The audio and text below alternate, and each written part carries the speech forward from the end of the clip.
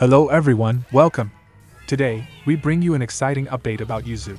While we've seen some changes in the interface and a few in performance, there's one highlight that stands out, an incredible up to 400% improvement in CPU speed when decoding ASTC textures. The big question is, how will this impact your gameplay?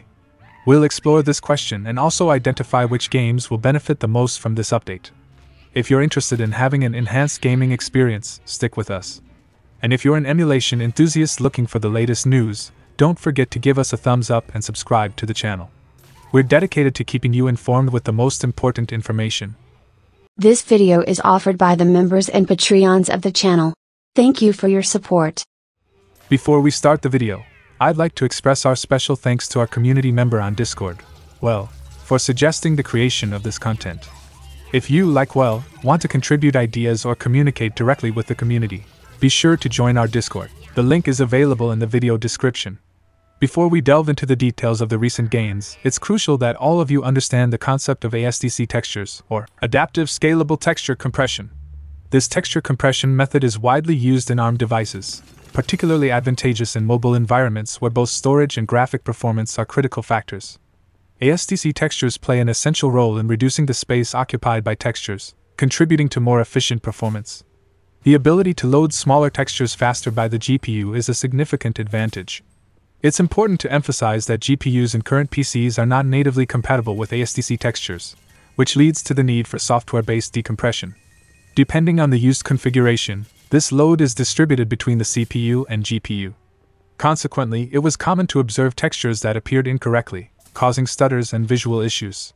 In the example displayed in the background, you can see the stuttering and texture distortion problems that used to occur in the game Bayonetta 3.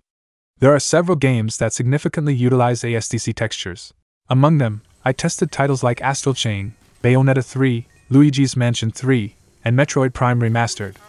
The development team reported performance increases of up to 400% for OpenGL and up to 66% for Vulkan, which prompted me to test both sets of APIs.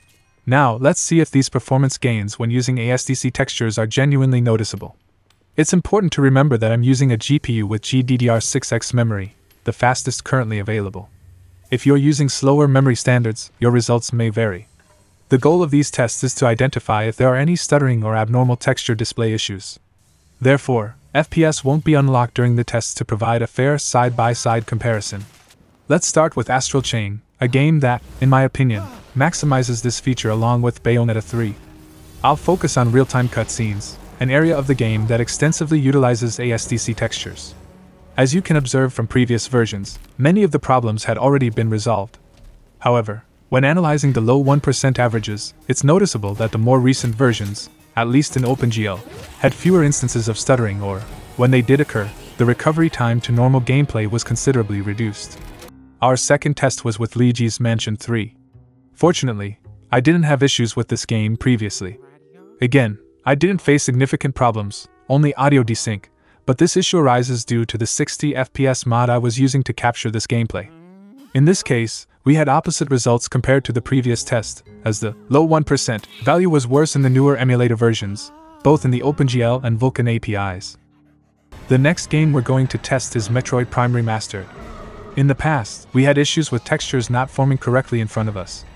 Additionally, when opening doors to other rooms or when the camera changed angles, there were many stutters, making the game practically unplayable in the emulator's early versions, shortly after the game's release. However, these problems seem to have been addressed, although there are still further improvements to be made. It's worth noting that if you choose to use the OpenGL API, several effects might not be rendered correctly, which can affect progress in the game.